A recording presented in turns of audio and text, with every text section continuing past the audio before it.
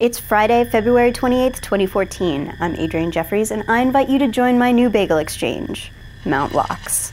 This is 90 Seconds on the Verge. Mt Gox has filed for bankruptcy protection, claiming $64 million in liabilities. The embattled Bitcoin exchange says it has lost close to 850,000 Bitcoins, which is worth about $500 million. 750,000 of those belong to customers, and 100,000 were company assets. Mt Gox is currently under investigation by authorities in both the US and Japan.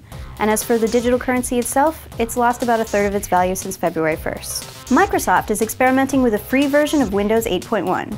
The company is building a, quote, Windows 8.1 with Bing, which will bundle key Microsoft apps and services into a free or at least low-cost upgrade for Windows 7 users. The experiment is part of a number of initiatives designed to push and monetize Microsoft's cloud services, as well as get more people using the latest version of Windows. Microsoft recently announced a major Windows 8.1 spring update with additional details to come at its annual Build conference in early April. And finally, believe it or not, there's a Minecraft movie in the works.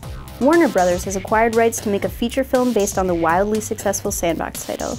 It's actually a perfect fit for the studio, which released the Lego Movie earlier this month.